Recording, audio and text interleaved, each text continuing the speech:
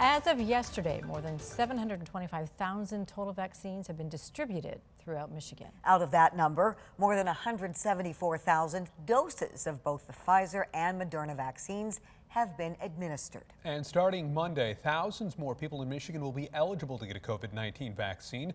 Governor Gretchen Whitmer says vaccinations aren't moving fast enough, so they are expanding the pool of people who can sign up, which you should be able to do online no later than Monday.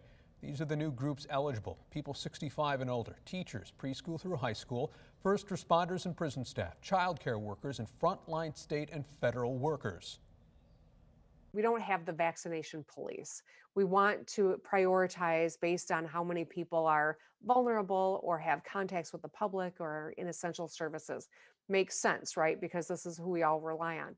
However, we want numbers. We want more people to get vaccinated. And so that's why we are broadening it at this juncture. And we believe this opens it up to a lot more people. And we're hopeful that people do their part and get their shot. Again, by Monday, the state's coronavirus task force website should have links to local health departments where you can make your appointment to get the vaccine.